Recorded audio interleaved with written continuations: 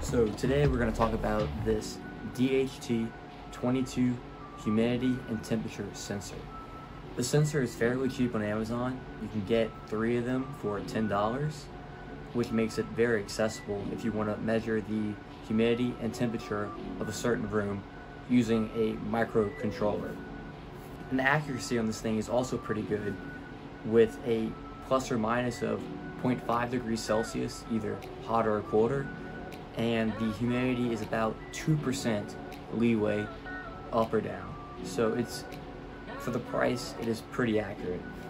Now let's go check out the pin layout to see what each pin on this thing does. So the positive pin right here is the 5-volt rail. This negative pin over here is the ground rail.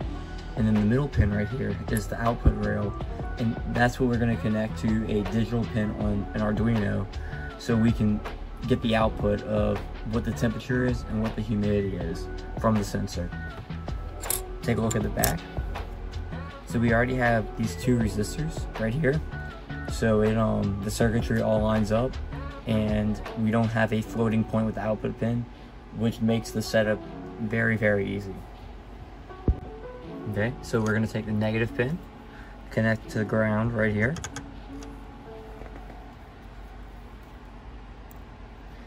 The positive pin, and then we're going to connect it to the 5-volt rail, and then we're going to take the output pin and connect it to output 7.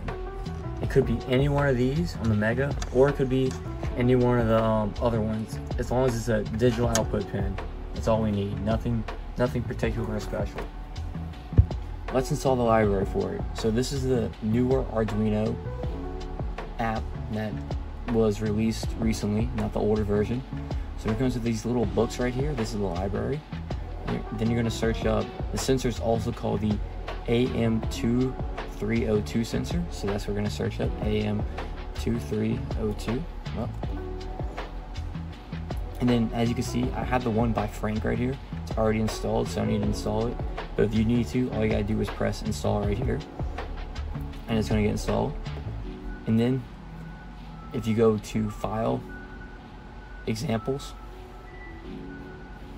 file examples, and then if you go all the way down, you can see the AM302 sensor, and then you're just gonna click example. And then once you plug in your Arduino, go up to here, click the one that's on whatever port, and then you're all set. So now let's explain the code. So this right here, we're just going to include the library, let the program know. Don't know why the U is right here. So since we don't need the U for our particular board, we're going to take that out. But it might not make a difference with the U. I haven't tried it. So this is, we're telling the sensor that we're using sensor pin, which is pin 7. Then we're going to begin with the serial port on that particular line. Make the sensor begin, delay.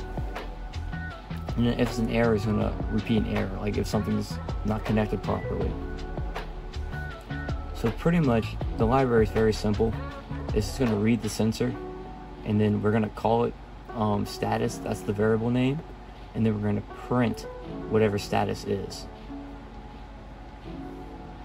And then that's going to let us know if the reader's working.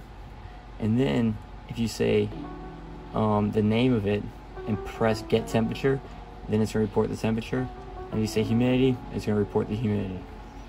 Very, very basic, very simple, but that's all you really need to do, because that's its main purpose.